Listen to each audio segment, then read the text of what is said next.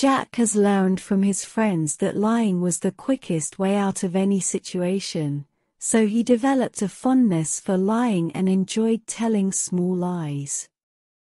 One day when his parents caught him and warned him against telling lies, he shrugged them off, saying lies would never harm anyone. Jack's father decided to explain to him why lying is bad.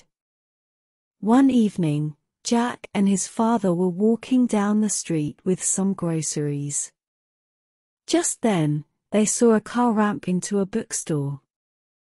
Jack's father asked a man, "What happened?" and he replied that the car driver lied to his father that he could see without spectacles. They were both in the car when the accident happened. The father was seriously hurt. "I'm sure the boy regrets ever lying."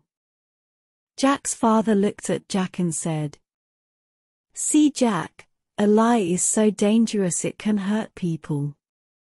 Jack realized the huge cost of a lie and stopped lying.